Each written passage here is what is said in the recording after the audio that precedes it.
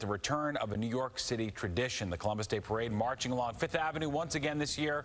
The largest event we've seen like this since the start of the pandemic, but the holiday comes with a mix of pride and protest amid the ongoing push to rename it Indigenous Peoples Day. Dana Arshan starts us off live tonight in Midtown with more on the celebrations and the controversy. Dana.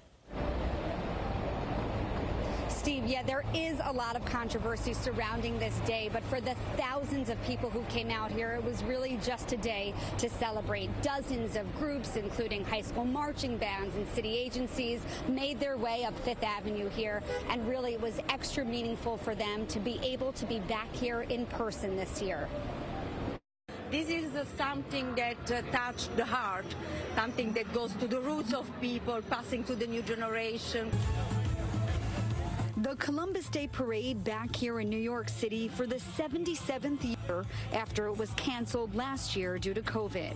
Actually, I think that this is a really, really good thing because I see a lot of cultures coming together, which is pretty much what New York encompasses. I was mainly looking forward to just the parade in general and the music and watching the whole thing. More than 100 different groups marched up Fifth Avenue from the 40s to the 70s. FDNY Commissioner Daniel Nigro of Italian descent receiving a humanitarian award.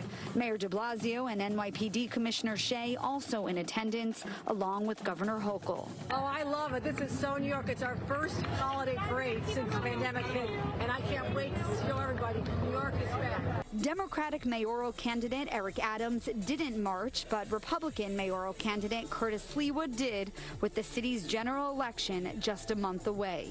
Sliwa shared his thoughts on some of the controversies surrounding Columbus Day. In any period of history, you have the good, the bad, the ugly. That's just the way it's been. You don't all of a sudden throw the baby out with the bathwater. Christopher Columbus, for a lot of Italian Americans, represented the struggle when they came to America. On Friday, Biden became the first president to issue a proclamation commemorating Indigenous Peoples Day. He also acknowledged the death and destruction that Native communities suffered after Columbus journeyed to North America in the late 1500s. We heard some mixed reactions out here along the parade route. I think there's a culture that's happening that wants to be more inclusive and to sort of celebrate all of the great cultures that have helped build America. So we are doing that today. To me, it's always going to be Columbus Day. I was born in Italy. I'm proud to be Italian. I'm proud of the contribution that Italian Americans have made to this country. And to me, it's always going to be Columbus Day. He was a great explorer.